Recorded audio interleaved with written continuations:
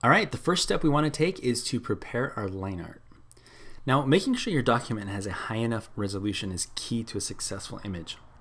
I won't go into a detailed explanation of resolution here, but if you don't quite understand it, the best way to ensure you're starting off with a good setup is just to import your line art into a blank document that you already know has enough resolution. For example, here is a typical piece of line art that you might find online. It looks good on screen, but is it high enough resolution for a reliable print? Well, let's see. Let's create a new document with dimensions of something we already know, like a letter size sheet of paper. So let's set this to inches, and we'll just say 8.5 by 11. And let's just kick this to 400 dpi, which is definitely more than enough for a decent print, and create a new document. Now let's import our downloaded line art. So I'll go to my browser and right click, say open image in new tab, and we'll right click here and say copy image. And then just go to our document and hit paste. The software will automatically set it into the space according to its resolution. So I'm going to hit K to get my move tool and just move it here to the center.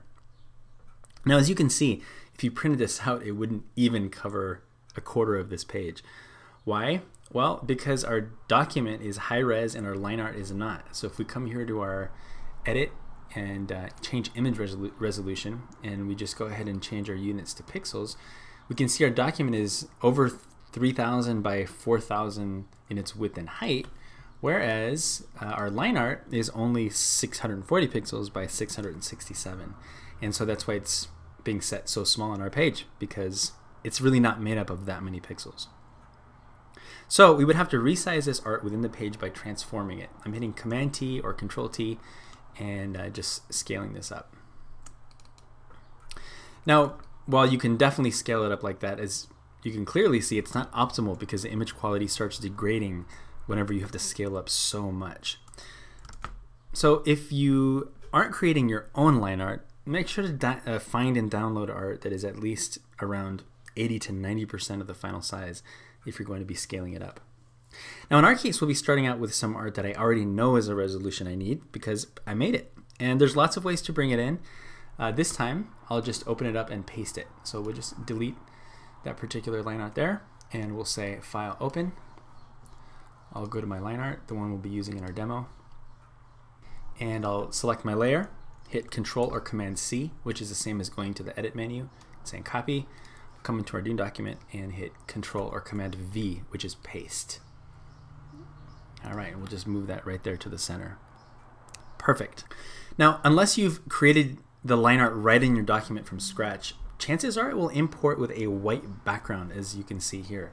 So if I turn off my paper layer, my background layer, we're not getting any transparency in those white areas, which is not super helpful since we need any colors that we add underneath the line art to show through. So we'll come here to this blank layer and just choose a color, get to my pen tool, and sure enough, colors I paint underneath are not showing through the line art.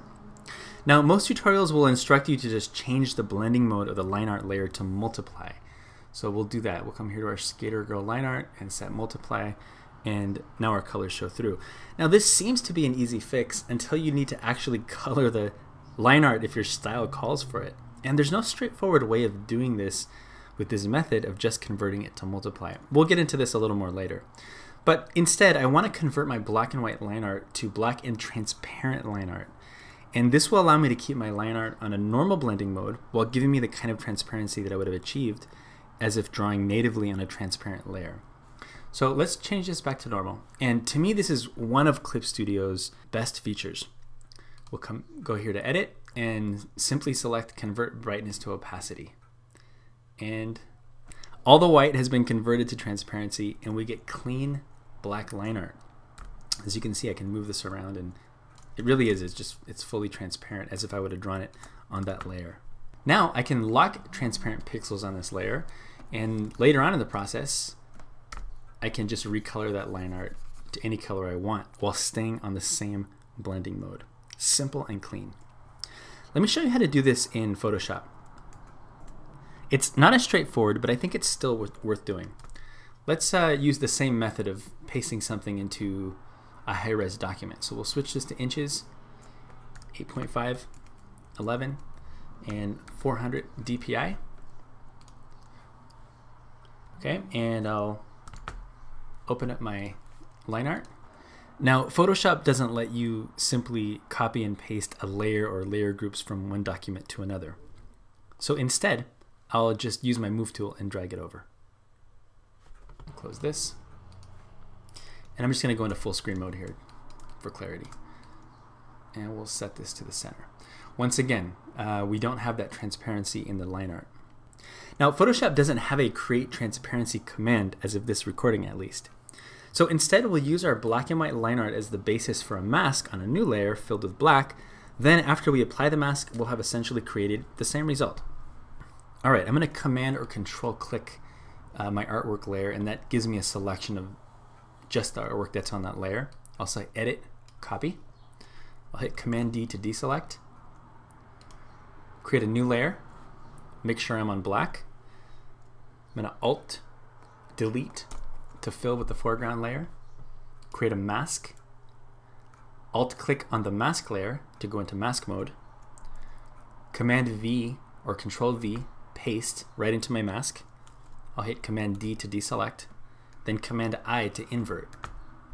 And what that basically does is it creates a new black layer with a mask that's just made up of the line work. So if I re-click on this black layer, and I'll turn off my original artwork, and I turn off my background, now you can see we have that same result, which is a layer that's just black, and the mask is basically creating transparency out of all the white areas. Now what we can do is right click here and say apply layer mask, and now we do have a clean black and white line art layer. It's not too complicated, but it does require a few steps. Now fortunately, I've created an action which is available as a download in this project that automatically does this for you, and so that makes things a lot easier. It works best on the line art before bringing it into your document. So let's do that. We'll select both of these and delete that. Let's go ahead and open our Skater Girl line art again.